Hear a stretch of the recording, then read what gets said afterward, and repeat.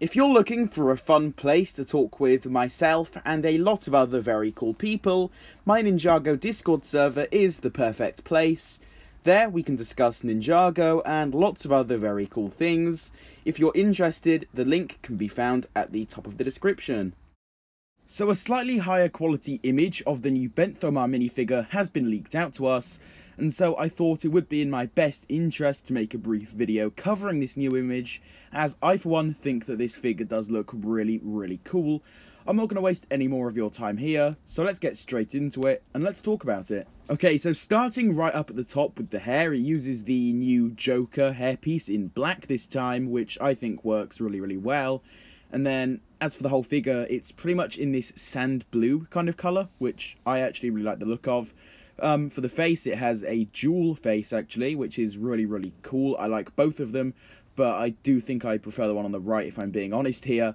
And then, as for the torso, I'm actually pleasantly surprised. It's got a lot of detail. It looks extremely show accurate, to be fair to them, which, you know, props to LEGO for actually managing to pull that off. And, yeah, I really love the gold detailing. And, of course, the muscle detailing, that goes together quite nicely.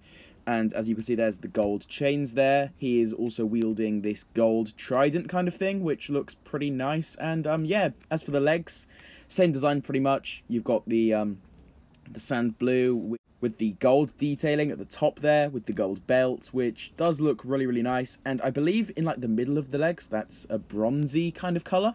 So that's quite unusual for a LEGO figure, so, you know, that's a nice thing to kind of get on this figure here. So, yeah, this one does look pretty nice, and I cannot wait to get my hands on it when it does eventually release.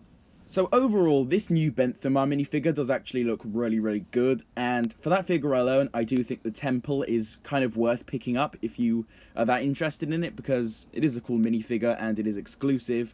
So, yeah, good luck if you do actually buy that set. I hope you like it. And, yeah, that's really all I wanted to say in this quick news update here, guys. If this video was informative, be sure to like, comment, subscribe, do all of that stuff. It helps me out a lot. And we've been growing a lot recently, and I am truly grateful for all of your support. With all of this being said, though, I will see you all in my next one, coming out very soon.